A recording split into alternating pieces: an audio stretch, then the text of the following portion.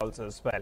Hemang Jani as well joins us on the show. Hi Hemang, thanks so much for joining in. Well, we want to discuss a lot of stocks with you, Hemang. So let's start off with one buzzing stock and then I'll come to you for your view on it. GMDC. The stock is buzzing in today's trading session. Just a few days ago, the management had put out on the exchanges that they've gone ahead and increased the dividend for the past year by around 20%, from around 9 rupees 10 paise to around 11 rupees 45 paise. The street has taken it very, very positively. In fact, the stock price only has moved 20%, post this revision.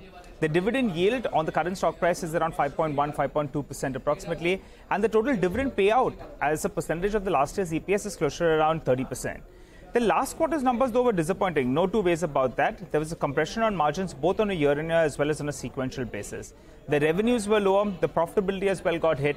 Maybe various factors played out. Maybe the onset of the monsoon or early monsoon could have hurt them. The power business as well out there is struggling. Next up, what are the triggers going ahead? Why is the street so excited? One point is they're hopeful that there'll be a recovery of performance. Now, quarter two is normally seasonally weak for them. So the hope is that in the second half of the year, there'll be a revival out there. So let's hope margins improve on that front. And the next biggest trigger for them is the unlocking of the opportunity in the rare earth elements business. They've been pumping in money in there. They have getting consultants as well online, but we need to see some delivery. But the street is optimistic on that front. As looking at the shareholding pattern, you have close to 74% stake with the promoter entity, which is the government. And also the FIs and DIs put it together, they have close to 4.5% stake, though I didn't find any notable name among the FIs and DIs. So there is some participation, but we'll still be waiting for the name out there. So that's the entire, all those triggers and all the factors with regard to GMDC. Hemang, coming across to you at around 220 rupees. You've seen it before this price, but it did correct from there on. What's your view on it? Is there something really going to come about from this rare earth opportunity that they've been talking about? How bullish are you?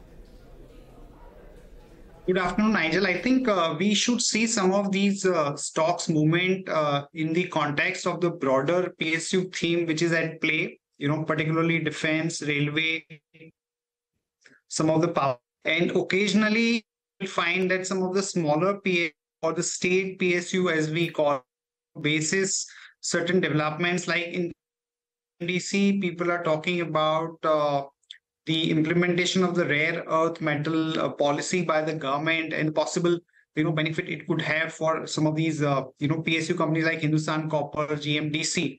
And also there is an element of lithium plan also which is there where GMDC could play a role. But my take, Nigel, is that we should take certain things with a pinch of salt. I think we don't need to chase any and every small PSU stock, just because there is some buzz in the market or there is a momentum. I think it makes more sense to stay focused on the names where there is a certain degree of earning visibility, or that, let's say, defense is the core theme, and that there is a certain amount of a re-rating which is happening because of the focus of the government, because of the regional or geopolitical issues which are there.